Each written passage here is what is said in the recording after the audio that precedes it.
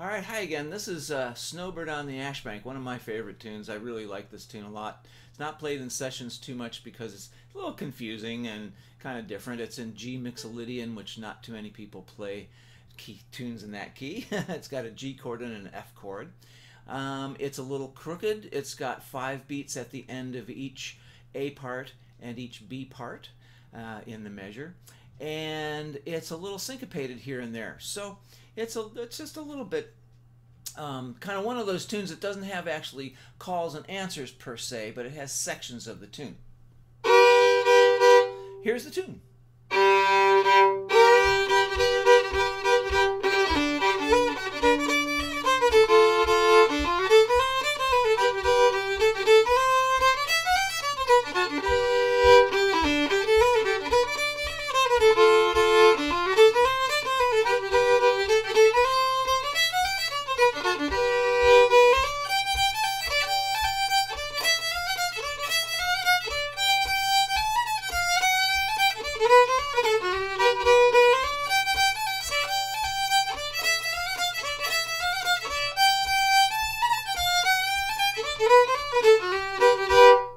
Okay, I'll just do it once through because it takes a little bit of an explanation.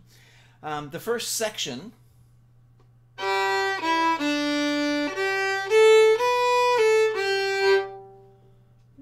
pretty simple section right there.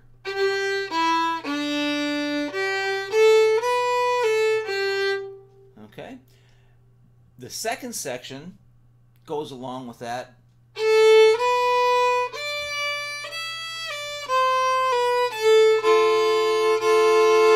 Okay, a couple things there. I use my pinky.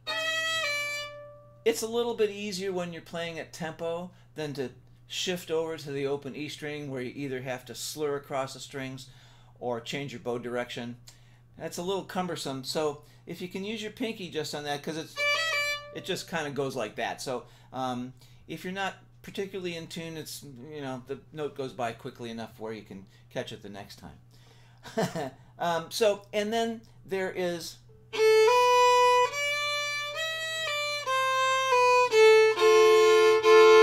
that F natural and A string, open string double stop, which is kind of nice to listen to. So what I'll do is I'll put these two sections together.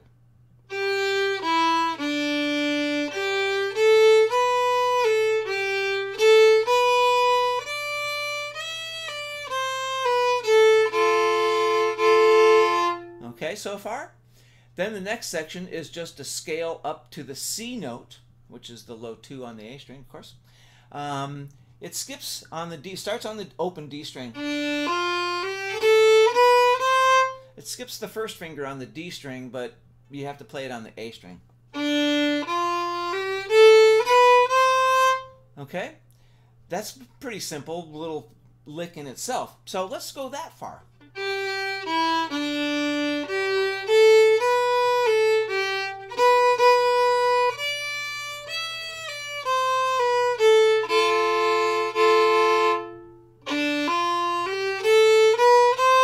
The next line, or the next section, is just going back down to that G.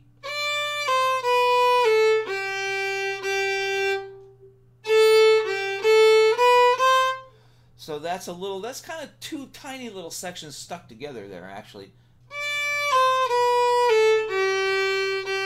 And then,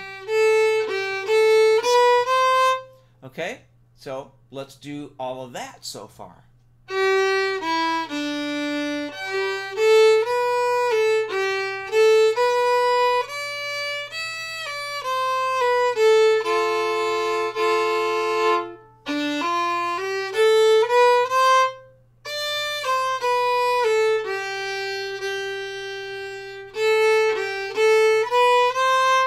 Okay, so as you can see, this is just a melody that keeps on going. There's no calls and answers to this. The B part there is a little bit, but we'll get to that in a minute.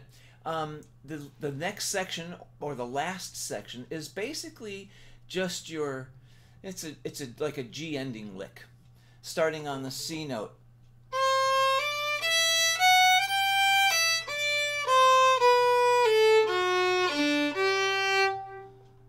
C, up the scale to G,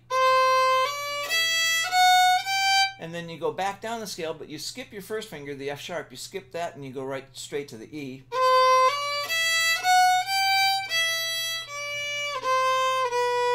Okay.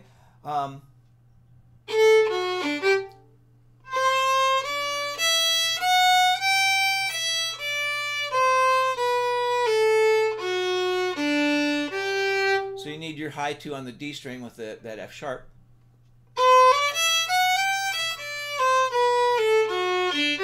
There is another way you can do that as well, leaving the second finger out altogether of the A string and the D string, and it would sound like this.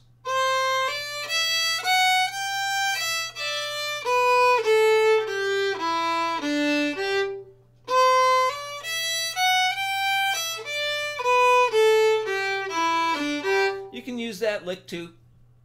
You know, there's no set rule that you can't do that, but here's the whole A part.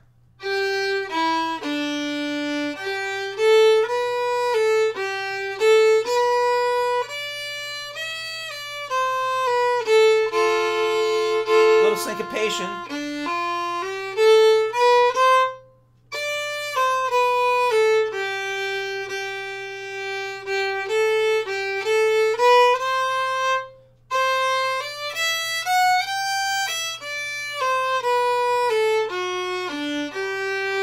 Okay, so you can see there's really not a call or an answer, it's just kind of notes going, playing the melody.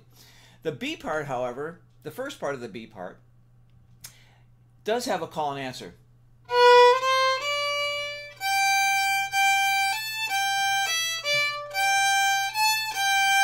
So that's the call, and that's a little syncopated too.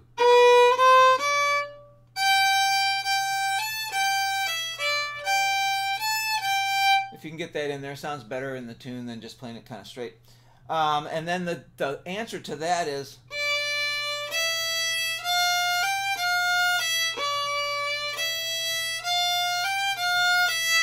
So that's the call and the answer. The first call.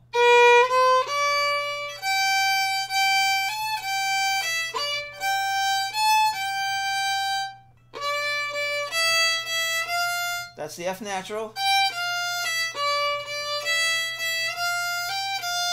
And then the rest of it is a little different from that even.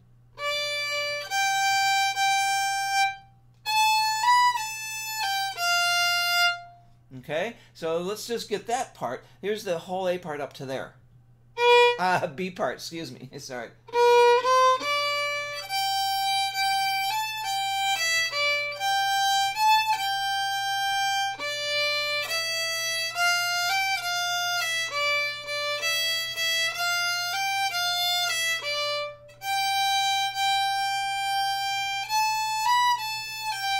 F natural, and then you have another ending lick, and it's really nice to slide up to that.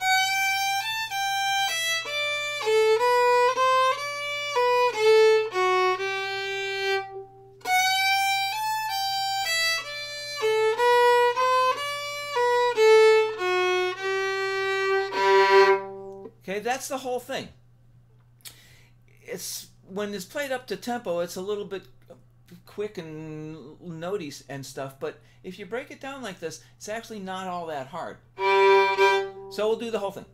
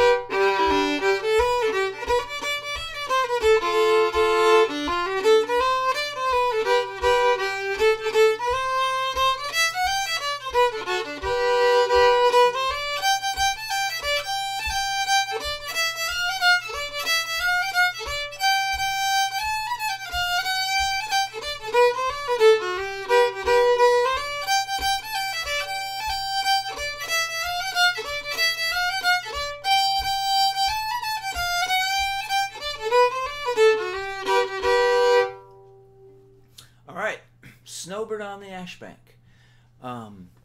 Hope you have fun with that one, and see you next time.